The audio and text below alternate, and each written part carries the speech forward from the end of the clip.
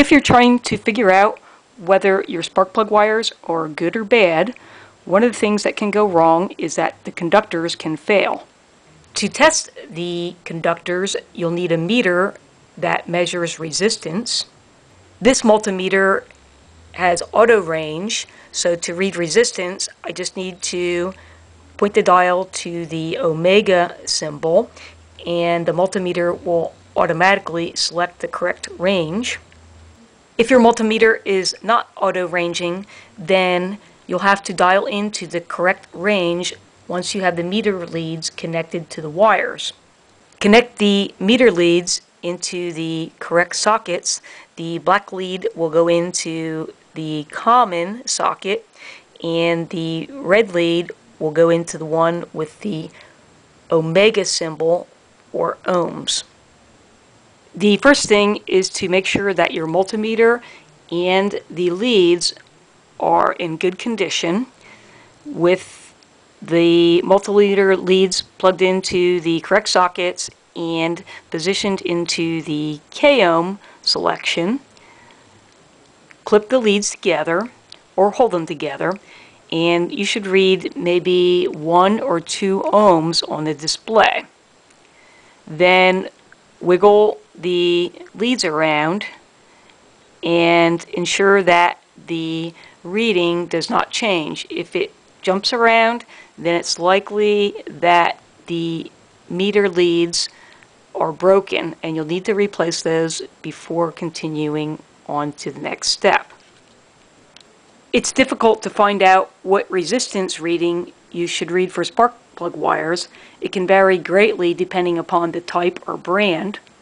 The important thing that you need to know is whether or not the conductors on the wires are good.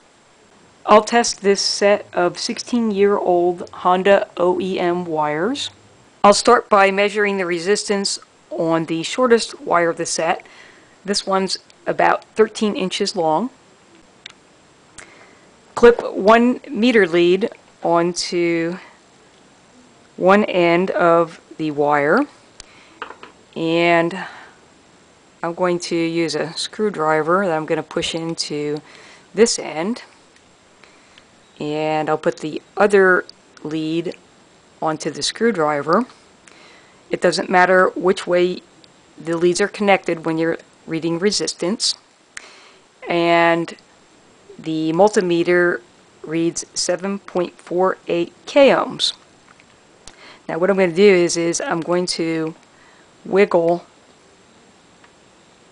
the wire around, and the reading should stay steady at 7.48. If it bounces around a whole lot, that means that the conductor inside of the casing is broken and that wire is bad.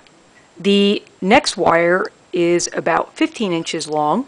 The reading on this wire is 8.3 k-ohms, and when I wiggle it around, the resistance reading does not change. And by the way, you want to make sure that when you're clipping on to these metal connections that they're corrosion free. If they're corroded, you won't get a good reading. The next longest wire is about 20 inches long. This wire reads about 10.57 k-ohms. It passes the wiggle test. You should be noticing a pattern. The longer the wire, the more resistance that you'll read. If I do a little rough math, I can figure out how much resistance I should read on the last wire. If you remember, the last wire was 20 inches and it measured about 10.56 k-ohms, so roughly we say 10 k-ohms for 20 inches. That would be about a half a k-ohm per inch of wire. So the 13-inch wire was 7.48 k-ohms and the 15-inch wire was 8.34 k-ohms. The last and longest wire that we'll measure is about 21 inches long, and we can figure that that should read around maybe 11 k. And Sure enough, it reads about 11.1 k ohms, and it also passes the wiggle test.